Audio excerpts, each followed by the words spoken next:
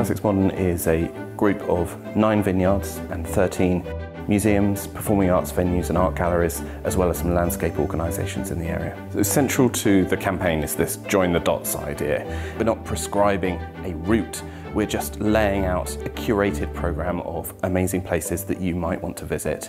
And the idea is really that you click on one of those dots and say, I want to visit Ditchling Museum of Art and Craft. And it says, well, nearby you've got these great bits of landscape, you've got these vineyards, and you can export that straight through to your phone to give you your travel directions, whether you're driving, going on public transport or on your bike. We're working together to attract people to come to our vineyards and come to Sussex and come to see the art and the landscape. There's a fantastic network of galleries and cultural venues across the region.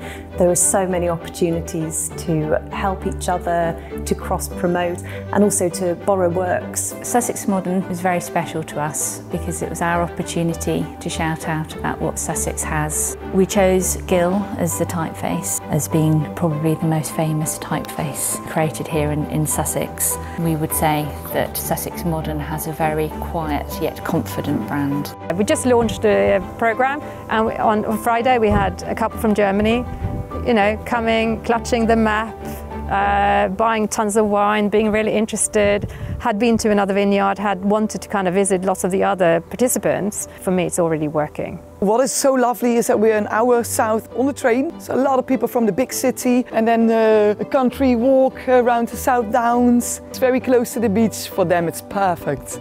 Behind Sussex Modern is really this idea that we want to tell a different story about this county. What I hope it achieves is that visitors see Sussex in a different light. They see dynamic businesses, extraordinary museums and galleries. There are lots of other parts of that modern story to tell, of independent shops, beautiful modernist gardens across the area, and I think that as more and more people become interested in telling that different story of Sussex, then the project will grow and grow.